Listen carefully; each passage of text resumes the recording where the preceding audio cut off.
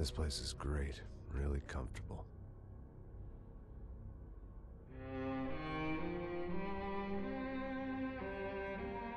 I'm just gonna get settled in. Time to move on. Get on with my life. Yes, absolutely.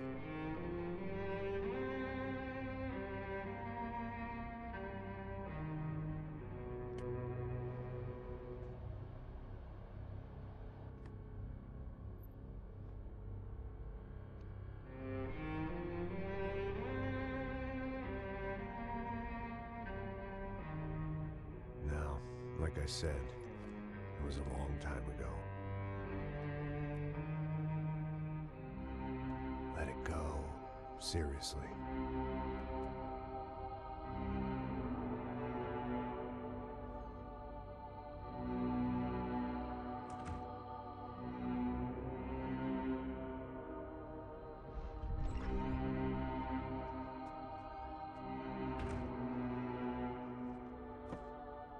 Definitely more my style than Panama, or Hoboken, I guess. No, if I'm honest, I just got kind of bored of boozing. I mean, once in a while, but not all the time. You're right, it wasn't doing me any favors.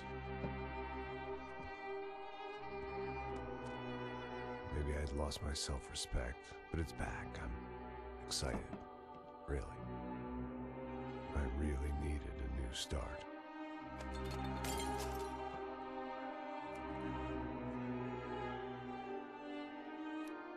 I think you're right. I think I am gonna like it here. It certainly ain't New Jersey.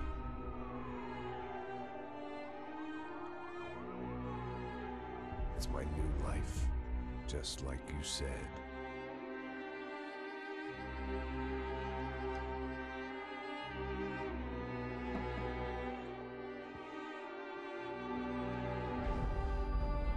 Listen, if you think I can still do a job, what have I got to lose? Apart from the weight. Very funny. Ha ha. Yes, that is a fake laugh, you jerk.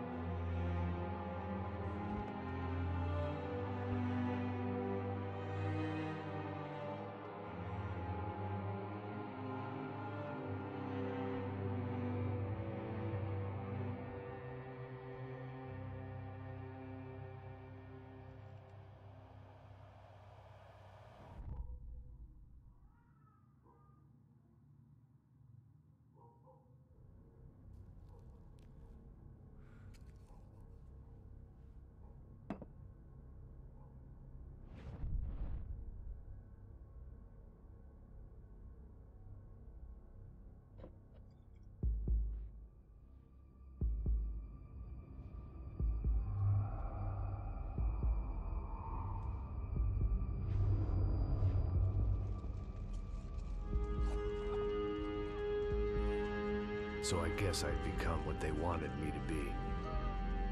A killer. Some rent-a-clown with a gun who puts holes in other bad guys. Well, that's what they had paid for, so in the end, that's what they got. Say what you want about Americans, but we understand capitalism. You buy yourself a product and you get what you pay for. And these chumps had paid for some angry gringo without the sensibilities to know right from wrong. Here I was, about to execute this poor bastard like some dime store angel of death. And I realized they were correct. I wouldn't know right from wrong if one of them was helping the poor and the other was banging my sister.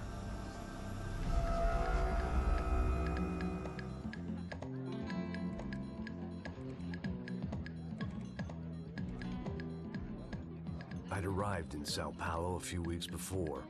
I was working a protection detail for the kind of people who need protection in a town like this. And what kind of town was this? One where I didn't speak the language and they didn't water down their drinks. So for now, we seemed to get along just fine. Of course, that was about to change. Hey, brother. Hey. How's the cocktail? It's scotch. I never mix my drinks. Well, at least not on duty. Something like that. Man, that favela is big. Yep. Nothing like the view of extreme poverty to make a penthouse cocktail party really swing. I guess they call it trickle-down economics. That's funny. It's supposed to be a charity thing. Drink and give money. I don't know, something for the kids. Hey, listen, man. We better look lively. This place is a nightmare. They just got cowboys running security downstairs. Something rotten in the air. That didn't mean much. There was always something rotten in the air. The family we were protecting were local celebrities, rich parasites with delusions of humanity. The kind of people who end up in glossy magazines or body bags, depending on how their luck runs. So where are they all? I see Rodrigo over there talking to that guy. Yeah, I don't know him. That guy next to him. He's some kind of cop. I think, I'm not sure. Serious, though. Big end cop, anti-gang sort of thing. I can't remember his name. So who's this guy? That guy's a plastic surgeon or some kind of surgeon. Tummy tucks and cock implants. Look at Marcel. Still dances like a fool. Guess that's what a European education and a coke habit will do for Ricky Martin look-alike. That's very funny, Max. Oh, excuse me.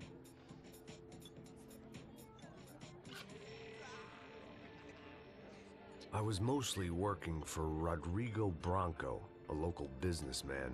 Built things, did some charity, had things named after him, won awards, owned things, people. One of the trophies he had won was his wife, Fabiana. She was hot and wanted to be dangerous. Some good genes trying to fight their way out of a cesspit. She'd married well and was now at leisure to regret her good fortune. They got along as well as any rich workaholic and his younger airhead wife tend to get along. They mostly ignored each other. She spent a lot of time with his cokehead younger brother, Marcello. He was a good-time guy if your idea of a good time was an expensive suit, a bottle of champagne, and nothing between the ears. The middle brother, Victor, had just walked in. He was a local politician. Guy was smoother than an oil slick on an iceberg and about as toxic. The rest of the crowd, I didn't know, but I could imagine the types. People who know if they drink enough, they won't have to feel guilty about their good fortune. Suddenly, things turned real ugly. Felt like our hangovers arrived right on cue.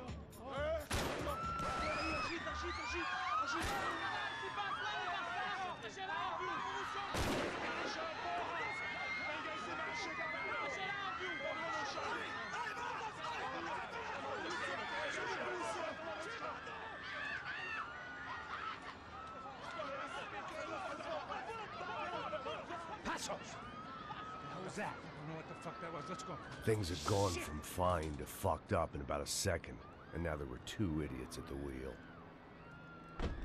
Clear. You got this floor? Sure. All right, look after yourself, bro. Stay safe. It wasn't my own safety I was concerned about, trophy wife or not. I'd said I would protect the girl.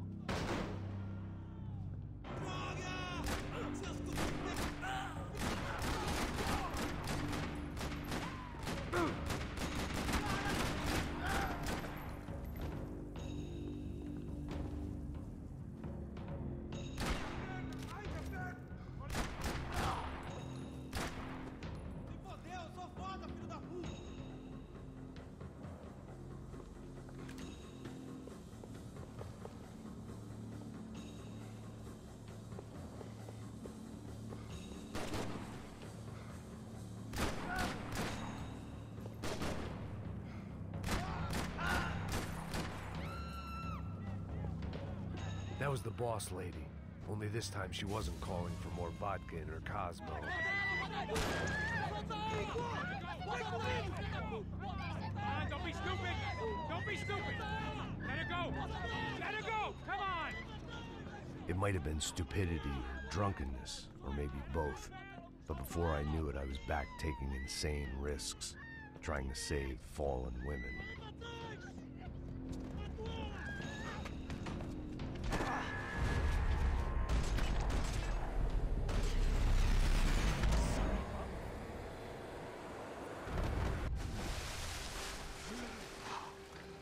Tranquila! Tranquila! Nós cuidamos disso. Nice work! Hey, you need a hand? No, you? Who the hell's Rodrigo? I don't know, man. Thanks. Somebody's gotta go find him. Está tudo sob controle agora. Fica tranquilo.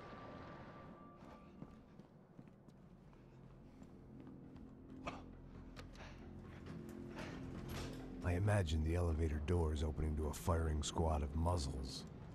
As far as I could see it, the one thing my plan had going was that no one else would be stupid enough to pull this move. Where you got him?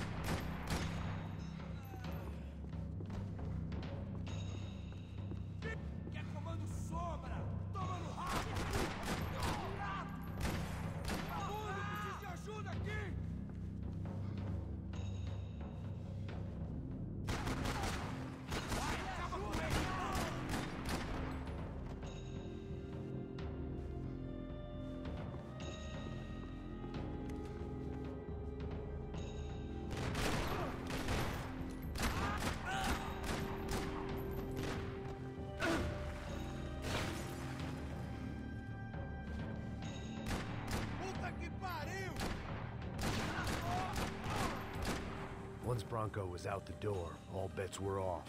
I had to keep moving.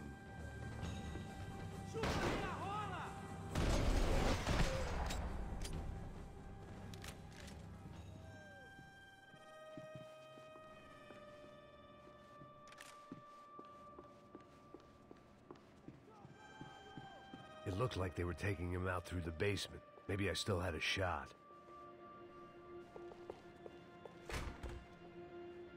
Rodrigo was too rich a prize for them to throw away. Sure, I'd have to work hard to get him back, but I knew the bad guys would want the boss alive, almost as much as I did.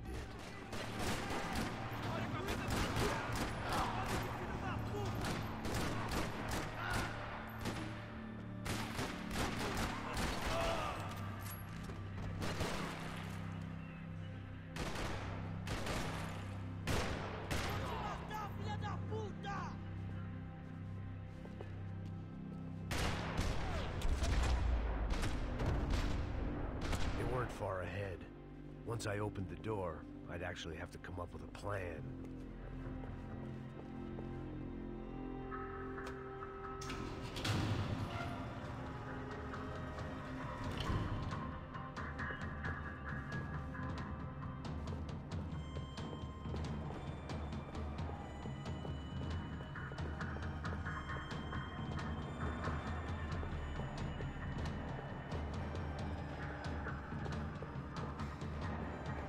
Keep moving. I didn't want to fuck this up more than I already had.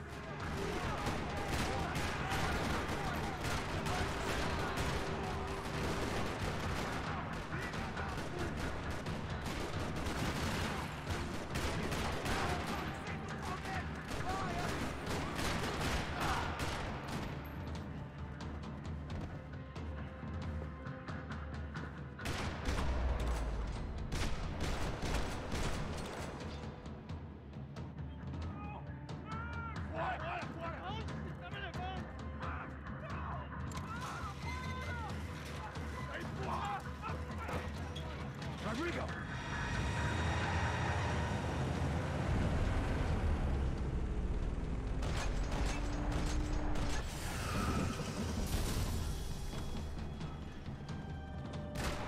Rodrigo! I'm here!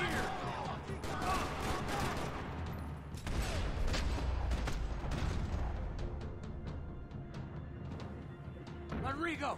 It's Max!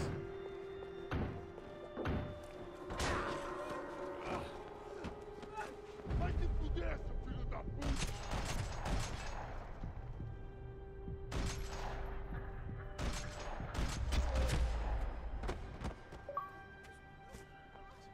You're okay. You're okay. Come on, get up. Come on, get up. You're okay. Come with me. Just come on. It's okay. Just right here. It's okay. Ei, vocês aí! Que porra vocês estão fazendo? A justiça local? Que porra você acha que é, falando com meus homens assim? Você acha que tem o direito de matar as pessoas a sangue frio, Becker? Cala a boca, cuzão! Continua dando multas. Não põe o nariz onde não é chamado. Vamos! Me ajuda, cara. Chama uma ambulância! Me ajuda. Fuck. You did good, Max. You say so. Don't look so good. Hey, what could be better, huh? The good guys are reunited, and the Commando Sombra are dead. I guess. So who's this guy? I don't know. Some kind of cop. Different branch of the police. Not UFE, but normal cops. I don't know about this stuff, politics. Everywhere politics. Shit, Max, you look kind of beat up. Let's get this lot home, and then I'll get you home, too. Come on.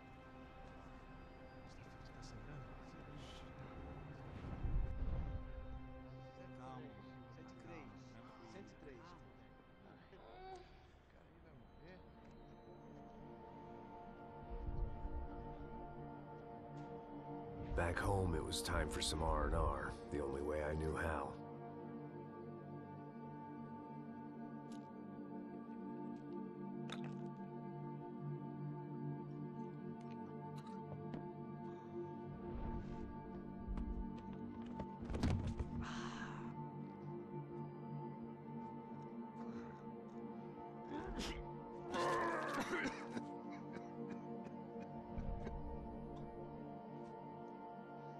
And with that, I guess I was ready for bed.